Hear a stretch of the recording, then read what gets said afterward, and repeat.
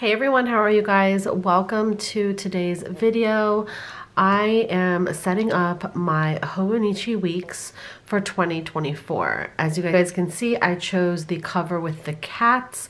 I absolutely love this cover. I love the color of it, of the base, and it was just perfect for me. So I am going to be using the Hobonichi Weeks as a more functional, simple planner. This is going to be my carry-around planner. This is the one I'm hoping to just kind of scribble things down in. It doesn't have to be pretty, but I may decorate here and there. I'm not opposed to decorating it with stickers and whatnot, but for the most part, this is going to be my fully personal and functional planner. I want to set this up really quick with you guys. First and foremost, I do have a clear cover on here. This is just the Hobonichi clear cover for the week's size. I just slipped it on because I knew I was not going to touch this cover. It is too gorgeous and perfect in my eyes, so we're going to leave it like that on the front and the back. So moving into this first page here, I did want to put in, what was I thinking? I forget now. I'm just gonna go in with vinyl stickers because it's decorative enough, but I'm not gonna go all out like I did with my Hobonichi cousin. If you haven't seen that video, I'll link it here in the cards, but I did like a whole washi dashboard and everything. But in this planner, again, we're going for more simplistic. So my theme in this planner is Marshmallow Studio. If you've seen my previous videos and hauls, you guys know I'm obsessed with Marshmallow Studio. I love the vinyls from them. I love their washi tape. So I wanted to kind of honor this planner with their stickers. So I definitely want to use this planner belongs to sticker. Look how gorgeous this holographic outline is. It's just beautiful. So I wanted to definitely use that.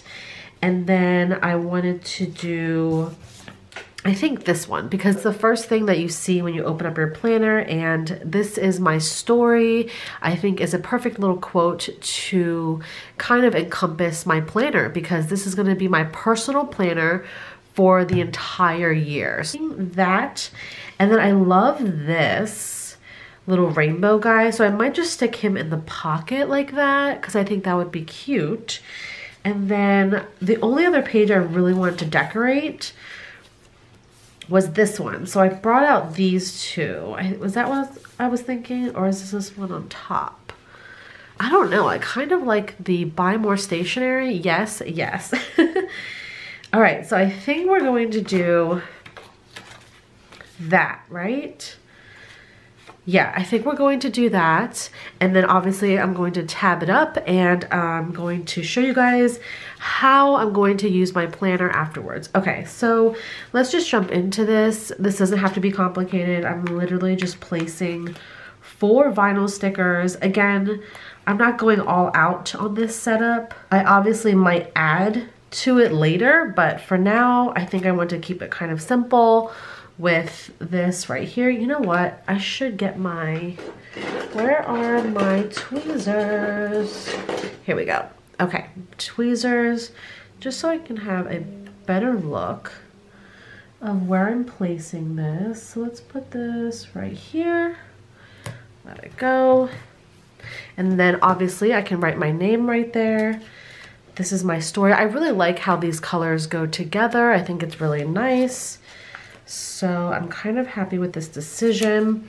I am going a lot more whimsical with my planner setups. I just love these characters. I find them so cute. And yes, I am in my 30s, in my early 30s, but I've always been a sticker person, a creative person, a scrapbooking person. So this is just my personality. So cute. And I'm just gonna keep, whoa, I'm gonna keep this one here and I'm not gonna stick it down because it sits in the pocket nicely. All right, and then, yeah, I think I want the stationary one on top. So we'll do that really fast.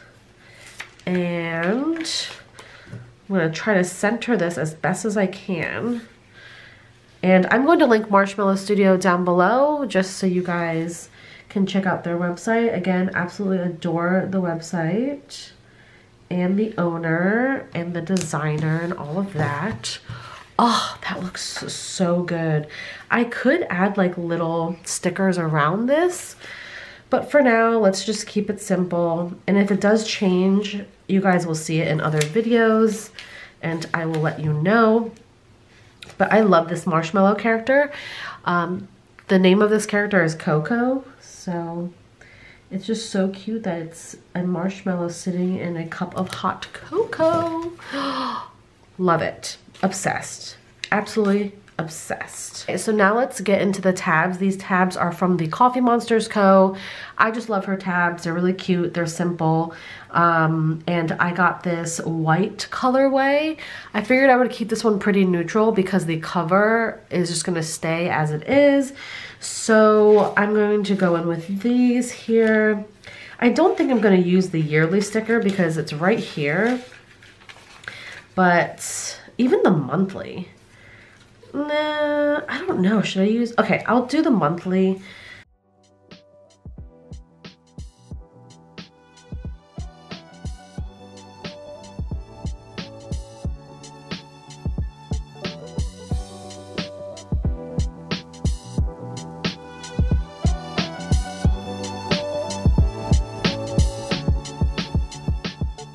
We are pretty much finished setting up the Hobonichi Weeks as of right now. I might go in and add a few more stickers and things maybe later if necessary, but for now everything's done, tabs, all of that. But I did want to take a moment to go in and talk about how I'm going to be using my Hobonichi Weeks for 2024. I'm doing this because it was quite a simple setup and I figured you guys are curious. So this section right here is kind of like your several years in a glance, 2024, 23, and 25. And I just have a sticky note here to mark Lunar New Year. I do celebrate Lunar New Year. I am half Vietnamese, so this is a particular holiday that changes along with Thai, Cambodian, Laos New Year, which I'm also Thai and Laotian. So I figured I can mark these particular holidays down here because, you know, these dates change often. Let me actually just take a second and look up when Thai New Year is so I can put that in as well. I'm going to use the Pentel Energel Clenna in 0.4 to write in some of these important dates.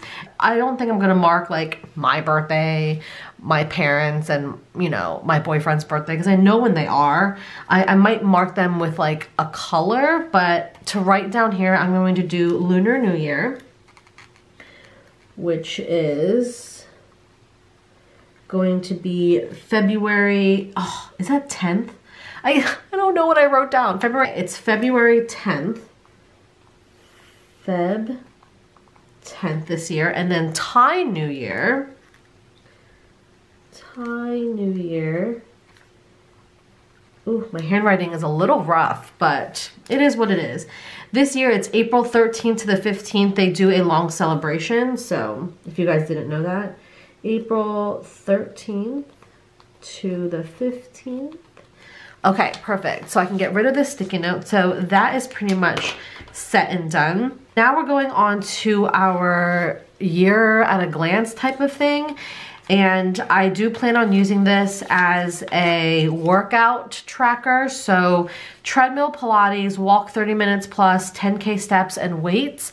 I'm just gonna leave this here for now. I don't know exactly how I wanna track this, whether it is with markers, dot markers, color coding, and I actually don't know if I can include 10K steps yet because I don't have a functioning Apple Watch to track my steps.